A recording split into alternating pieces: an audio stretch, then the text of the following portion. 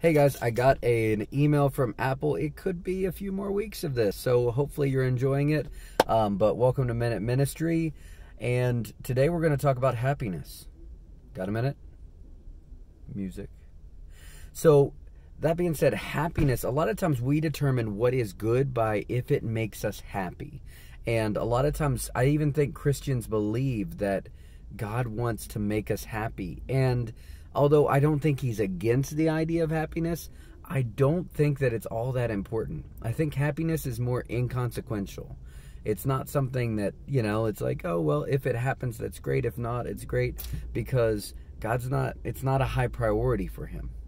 See, we look at the life of Paul, and whenever God was talking to Ananias about Paul,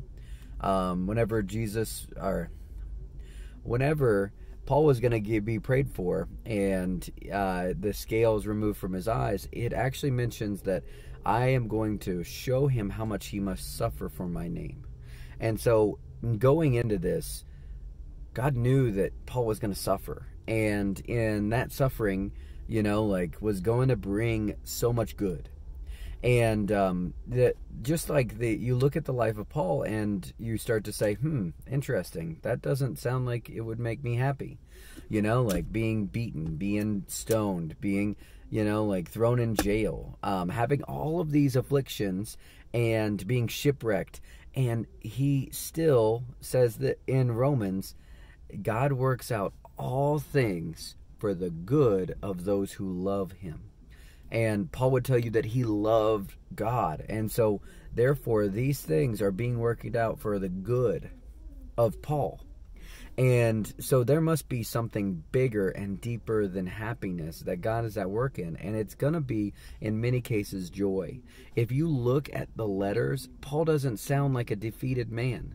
Paul doesn't sound like a man that hates, the idea of, why I have to go through all this suffering and all this stuff. He doesn't sound like Job, and Job didn't sound bad too much until, kind of a little bit ways in. He doesn't sound that way because he has the joy of the Lord inside of him. And God is more worried about your joy. He's more worried about the fruit that's in you. And he wants to move you into a place of fulfillment.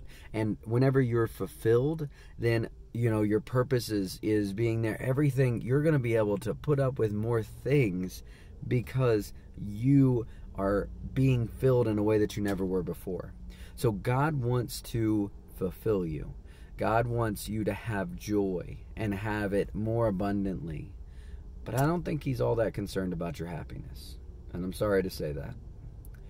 So, that being said, I'll see you all next week, and I'm hoping that we can do something special on Tuesday for the 100th video. And so I'm really excited about that, but 100 of these Minute Ministry videos. Tune in. I'll try to do something special. I'll think of it this weekend. Have a good one, guys. Have a great weekend.